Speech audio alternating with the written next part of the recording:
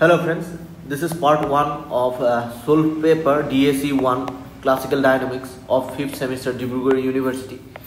Okay, so 2021, we have already solved 2022, so let us solve 2021. So this is DAC paper part 1. So in this video we are going to solve the multiple questions and remaining questions will be solved in the next part. Before we start, please subscribe the channel and hit the thumbs up button. Also share with your friends, inspire me to create new contents for you.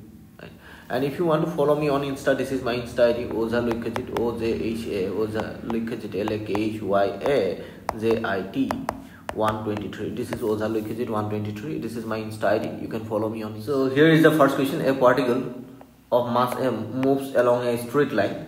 So this is the particle of mass m. It moves along a straight line. Okay, and attached towards a point. It is attached towards a point. This is the point on the line. It is attached with this. Okay, and the force between these two is proportional to the distance. That means distance along this axis means you can set the displacement. Okay, right. So and we need to find the Lagrangian of this system.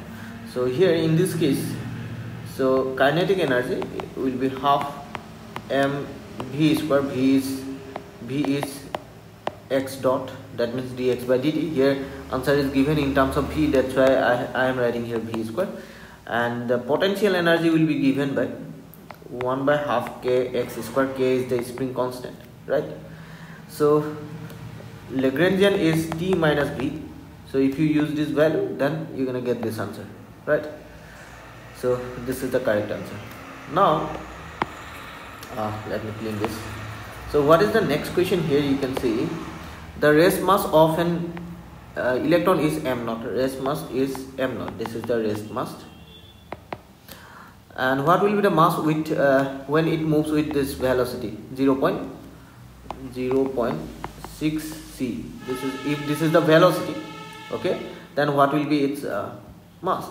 We know relativistic mass m is given by m naught by root over 1 minus v square by c square. Okay, so if we use this formula, then m naught root over 1 minus v square is 0.6 whole square divided 6 c whole square actually.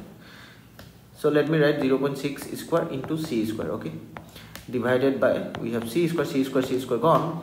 So what we're gonna have, m is equal to m naught by root over 1 minus, so 0.6 square means 0.36, right? And if you subtract these two, m naught by 1 minus 0.36 is 0.64, and that's gonna be equal to, just wait, m naught by 0.8. 0.8 means you can say here, so if you remove the decimal, here you can write 10. You can write 10 and 2 times of 4 and 2 times of 5. So here we're gonna get 5 by 4 m naught. So here is the correct answer, right?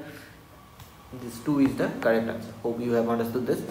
Now next, body with charge q starts from rest and acquire a velocity 0.5 c. Then what is the new charge on it? So this charge, charge of the body will remain same. It doesn't depend on this velocity. Okay, so it's gonna be q. This is the answer. Then phi is the scalar potential, a is the vector potential. Then the total potential energy of a charged particle is in an electromagnetic field is given by this q phi, q by c, a dot v. Okay, so this is the answer. And for a linear oscillatory system, the total energy is proportional to that should be square of the amplitude. Okay, square of the amplitude. This is the answer.